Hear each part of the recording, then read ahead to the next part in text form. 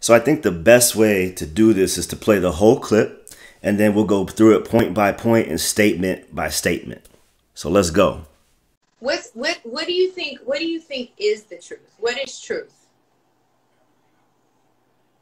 What is truth?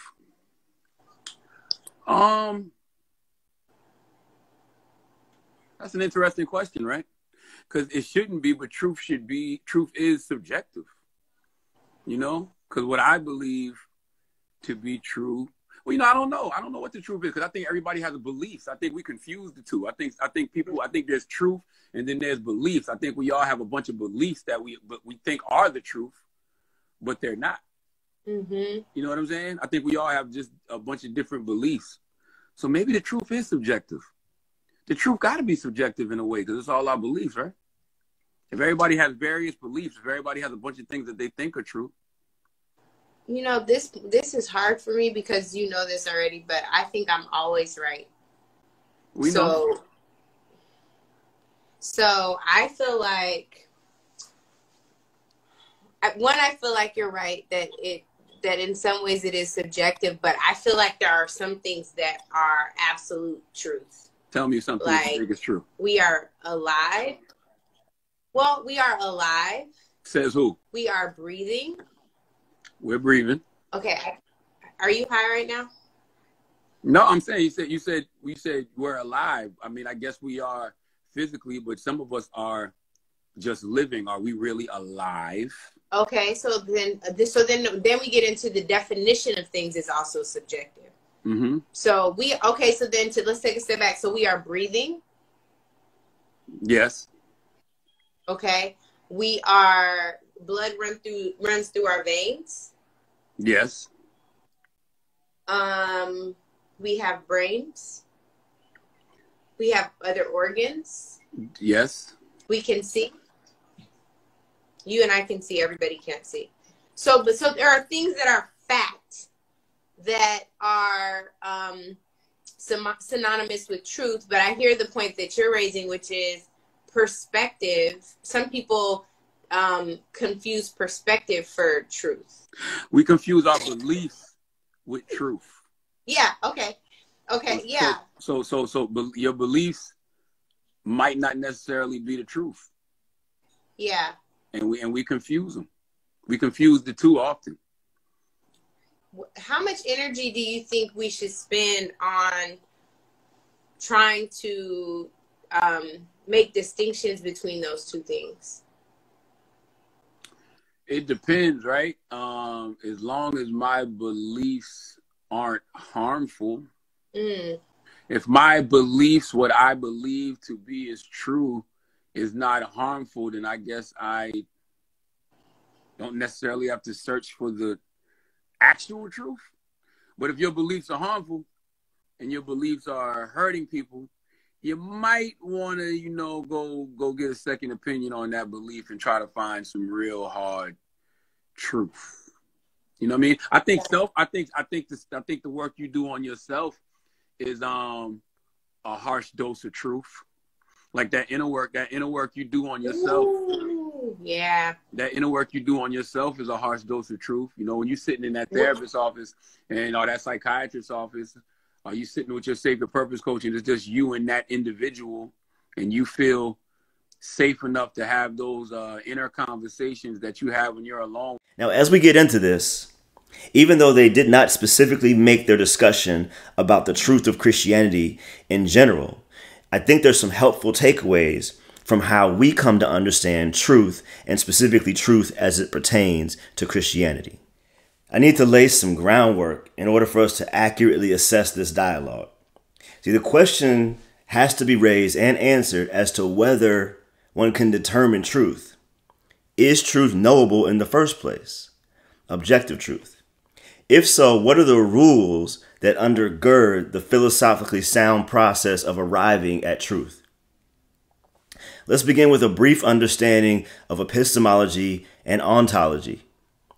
Ontology focuses on the nature of existence itself, the general features that are true of all things whatsoever, as well as classifying or grouping things that exist in various ways, ranging from the specific to very broad types of classification. Epistemology is the study of how we know what we know. So epistemology is the branch of philosophy that tries to make sense out of knowledge, rationality, and justified or unjustified beliefs. The term epistemology comes from the Greek word episteme, which means knowledge. Now, some are skeptical as to what one can objectively know. One may believe that humans cannot objectively access knowledge about the universe, its origins, or the creation of the human species. Other philosophers and scientists feel completely justified in the knowledge they obtain and the means by which they obtain it.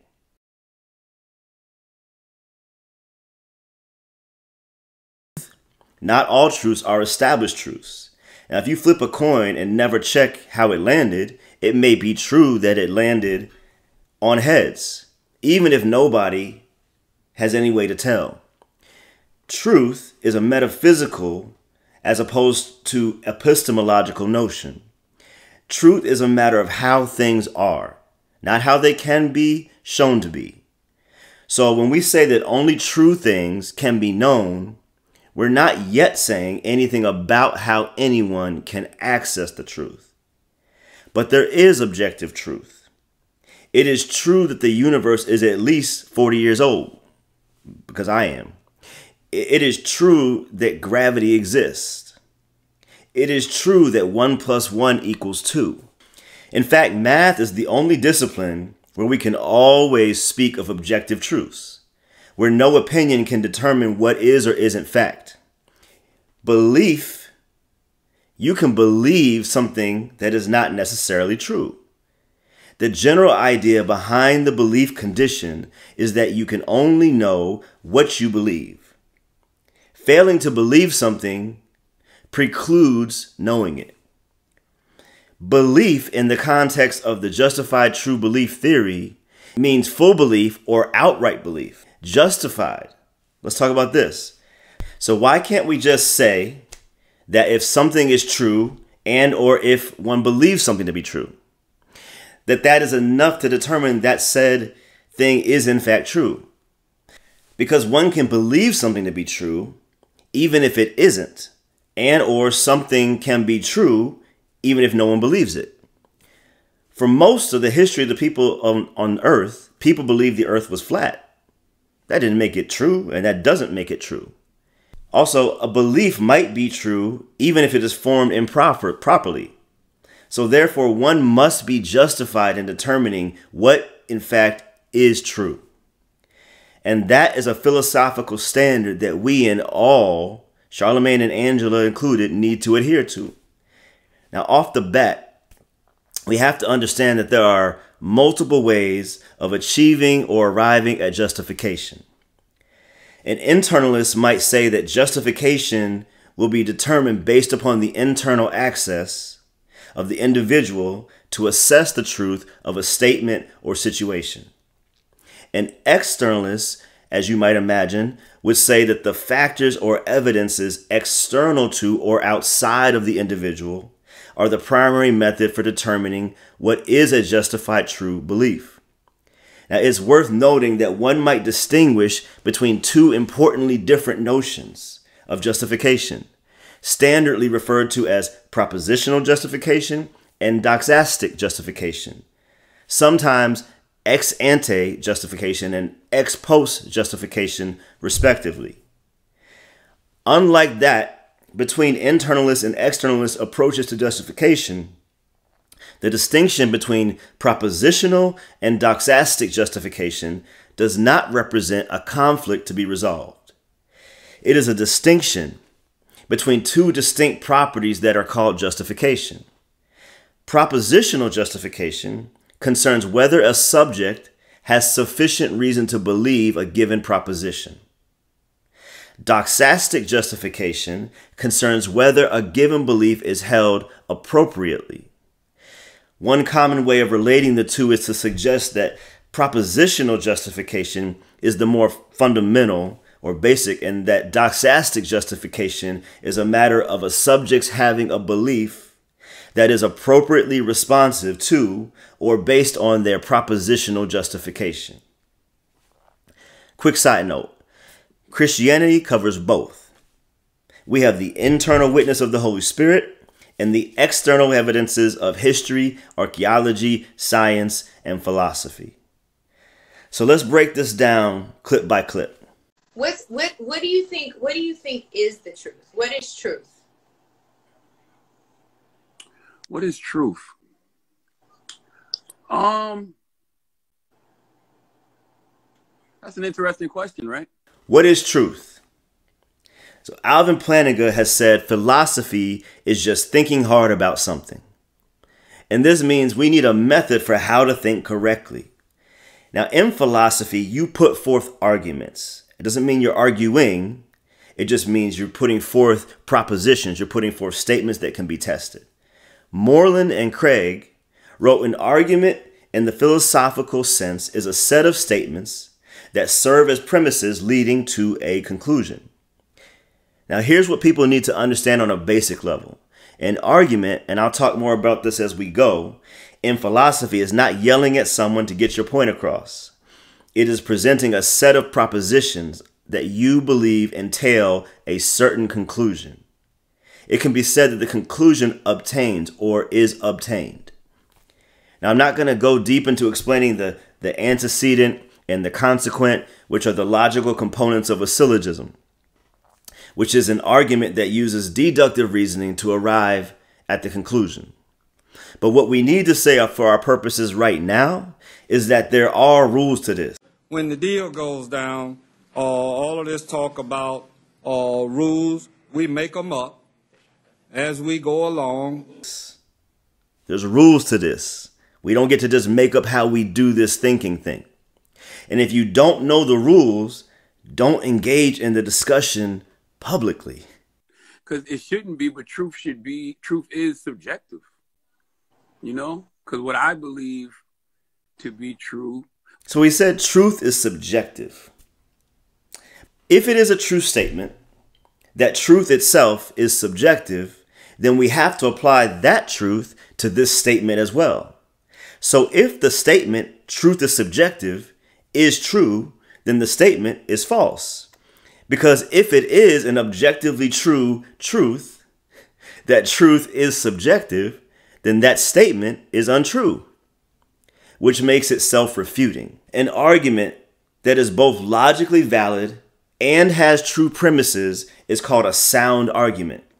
An unsound argument is either invalid or else has a false premise. Now, there are formal and informal fallacies. Very briefly, a formal fallacy results in reasoning that becomes invalid by a flaw in its logical structure that can be neatly expressed in a standard logical statement, for example, propositional logic. So self-refuting statements are logical fallacies.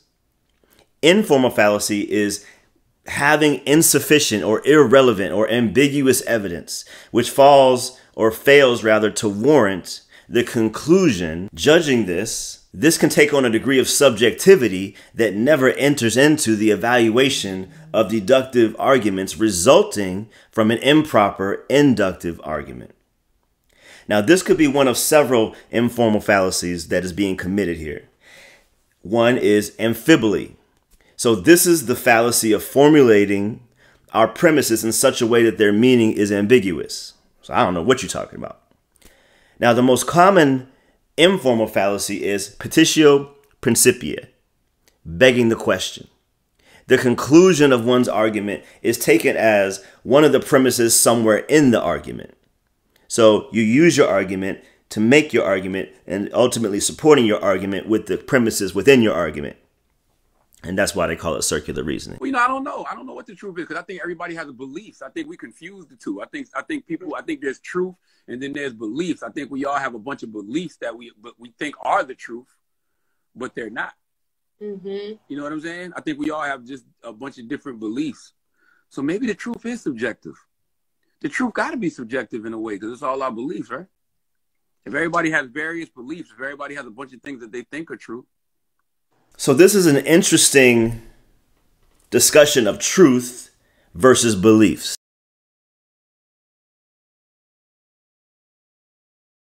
Let's talk about warrant. Warrant is a justified true belief. Now, Alvin Plantinga said that in philosophy, knowledge is warranted true belief. And a belief has warrant for some person if and only if that belief was formed by cognitive faculties that are functioning properly and in accordance with a good design plan and a cognitive environment appropriate for the way those faculties were designed, and when the design plan for our faculties is aimed at obtaining truth. Okay, are you high right now? So you have to be functioning in your right mind for the belief that you come to have warrant. That's a prerequisite. Global skepticism is the view that there is no knowledge or justified belief in any area of human thought. We can't know anything for certain. Additionally, unmitigated skepticism is rooted in a certainty about the uncertainty of our ability to ascertain claims about knowledge in general. Such skeptical views align well with first-order skepticism, which is directed at people's general beliefs about the external world. The idea is that we should remain skeptical about every belief, including the ones that seem fairly obvious to be true. The degree of these skeptical positions seems to be stretching the usefulness of skepticism to absurdity. For instance, a global unmitigated skeptic might assert that there is no knowledge or justified belief that we can hold with certainty in science, mathematics, or philosophy. However, to hold that position actually requires such a person to hold a philosophical position that there is no cause for certainty. So in spite of the fact that it undermines their position, one sometimes still hold that position. In essence, this level of skepticism becomes self-refuting.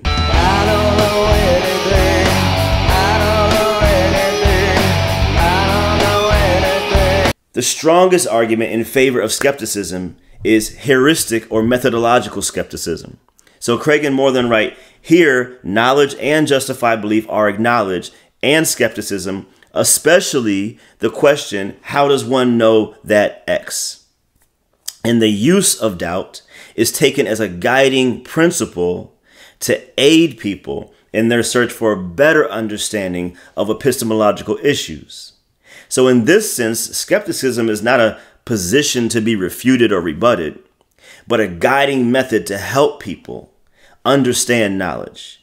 In other words, it's good to be skeptical if it's leading you to research further. So this approach, if utilized properly, can enable the researcher or philosopher to have the appropriate level of skepticism that will subvert their presuppositions or inherent biases, which will allow them to discover truths that they may have missed. Now, it's impossible for human beings to have unlimited knowledge, but we clearly do have some knowledge, most of us. If we didn't, we wouldn't be able to communicate, drive, read, write, or live on a day-to-day basis. To emphasize an unmitigated global level of skepticism as a way of life would seem to be unlivable. There are limits to what we know or can know, and I think it's crucially important to remember in apologetics so that we are not overstating our case. That being said, if the evidence, whether it's scientific, historical, archaeological, or a certain proposition being justified and true, then we are well within our rights to place our belief in that proposition. Therefore, when I am confronted by a skeptic, I try to ask questions to see what foundational propositions they're comfortable asserting as true and justified. Now, if they seem to be open to accepting the facts that scholars are united on as general knowledge, then I would graciously bring up other agreed upon facts that help build the case for a Christian worldview. At the very least, this process will open the skeptic up to the idea that they haven't considered every lane of evidence, and the questions I ask may open them up to evaluating their own assumptions. I feel like there are some things that are absolute truth. Tell me something that you think is true. We are alive. Well, we are alive. Says who? We are breathing. We're breathing. Okay, Are you high right now? No, I'm saying you said we're alive. I mean, I guess we are physically, but some of us are just living. Are we really alive? Okay, so then we get into the definition of things is.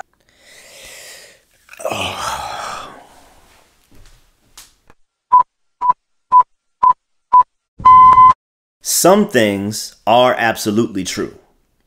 Now, Angela makes an important point here, and she's not the first to make it when she says that I know that I'm alive, or I know that I exist. We are alive. In fact, Descartes had this same epiphany some centuries ago. Stranded during a storm, Descartes was in a room and he began to ponder what he could know for certain. His ultimate revelation was that he can be absolutely certain of his own existence. And at this point, he penned the now infamous words, "I think, therefore I am." See, skepticism is thereby defeated, according to Descartes, no matter how many skeptical challenges are raised. Indeed, even if things are much worse than the most extravagant skeptic ever claimed, there is at least one fragment of genuine human knowledge, my perfect certainty of my own existence. And with regards to Descartes, I believe his take on skepticism was in order to provide validity for Christianity in another way. Craig and more than right, Descartes went on from the cogito to reaffirm knowledge of God, logic and mathematics and the external world. In other words, this basic understanding led him to further deepen his understanding of all of the world. I think his alignment with methodological doubt may have gone too far. Perhaps it was the mathematician in him. Nevertheless, I don't believe absolute certainty, otherwise known as Cartesian certainty, should be our standard when it comes to the evidential value of claims in favor of God's existence. I believe a more modest form of skepticism is in order if we're going to make a cogent case for Christianity, regardless of what one thinks about. What do we know? Mm-hmm. So let's take a step back. So we are breathing. Yes. Okay. We are, blood runs through our veins. Yes. We have brains. What do we know for sure? It's not that the definitions are subjective. You're conflating an epistemological concern with an ontological concern. You're discussing a metaphysical notion and mixing it in with a physical reality. We have brains, but there's a difference between your brain and your mind. One is natural, one is physical, one is metaphysical, and one is not natural. See, naturalism cannot support this notion of a mind, even though the naturalists who support naturalism have to use their minds in order to deny their existence. They aren't necessarily making this statement in this clip, but I just wanted to point this out to you. But I hear the point that you're raising, which is perspective. Some people confuse perspective for truth. We confuse our beliefs with truth. Yeah. Okay. Yeah. So your beliefs might not necessarily be the truth. There are some things that are facts. The statements made, we confuse our beliefs with truth. Sometimes. But it depends on how you come to hold a certain belief. Now, to be clear, there are some subjective opinions and beliefs that all of us have. But that's not the same as saying that objective truth doesn't exist or that we cannot ascertain objective truth with a high degree of certainty in many different arenas. Additionally, there may be things that are objectively true that we choose not to believe for various reasons. But our disbelief does not remove those things from the category of objectively true. How much energy do you think we should spend on trying to make distinctions between those two things? It depends, right? As long as my beliefs aren't harmful. If my beliefs, what I believe to be is true, is not harmful, then I guess I don't necessarily have to search for the actual truth. But if your beliefs are harmful and your beliefs are hurting people, you might want to, go get a second opinion on that belief and try to find some real hard truth. As long as my beliefs aren't harmful, he says. It's a common thing we hear nowadays. But how do you define harm? Which would be a derivative of evil. And if you can't define or ground good.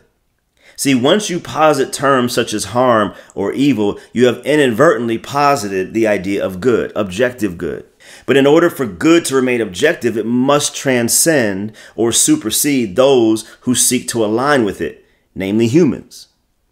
In order for that to be true, a moral law must exist, but that requires a moral lawgiver. Only God fits that description. Otherwise, concepts such as harmful beliefs exist in this nebulous land of nothingness. That is to say, you have your feet firmly planted in midair. If I'm not harming anyone, then I don't need to search for the actual truth, he says. Well, we don't search for truth just when it's convenient. We search for truth because that's the best place to root our lives. Everything we do should, and how we live should be grounded in truth, the truth. Period. Also, there's this idea that somehow truth is always comfortable or convenient, but truth and love should never be divorced from each other. To love someone is to give them the truth, even if it's difficult for them to receive. Now, only Jesus demonstrated how to perfectly offer truth, love, grace, justice, and mercy, never sacrificing one at the expense of any of the others. Now, although that is and should be our goal, we do it imperfectly, thinking that by offering love, we can't give all truth, or by offering truth, we're not being loving. But the model exists and the standard remains. You know what I mean? I think the work you do on yourself is a harsh dose of truth. Like that inner work you do on yourself. Ooh, yeah. Nauseous, son. Physically nauseous. So this idea that inner work can lead to truth, and this is a very common and dangerous postmodern methodology for arriving at truth. Because if I have to look within myself and I'm already not perfect, I might come away with an imperfect definition or realization or belief about something to be true. However, you can never be the locus in the search for truth. If I have a compass and that compass is supposed to point due north, then I know if I need to go east to get where I'm going, I know which way to go. But what if that arrow on the compass points at you? And now you're trying to go east, but every time you turn around, the compass keeps pointing at you. How helpful will that compass be? Not very. Because when we become the arbiters of truth and there is no external point of reference, it's a dangerous way for a society to function. Now, let me be clear. The issue isn't you having an opinion. It's you having a platform and not being aware that those who watch you may not be able to distinguish between truth and your opinion. I have whole degrees in reading and studying these matters. I've learned from people with many more degrees than me who have been engaging these topics for their entire careers. And this isn't to say that having a degree makes one the arbiter of truth. That's not the point here. It is to say that studying truth and the nature thereof allows one to see how vital it is to be accurate on this topic, as well as how nuanced some ancillary topics to objective truth can become. Everyone has the right to his or her opinion, but everyone also has a responsibility to steward his or her platform well. And if need be, bow out of the conversation. If the conversation is over your head or out of your realm of understanding, gracefully bow out.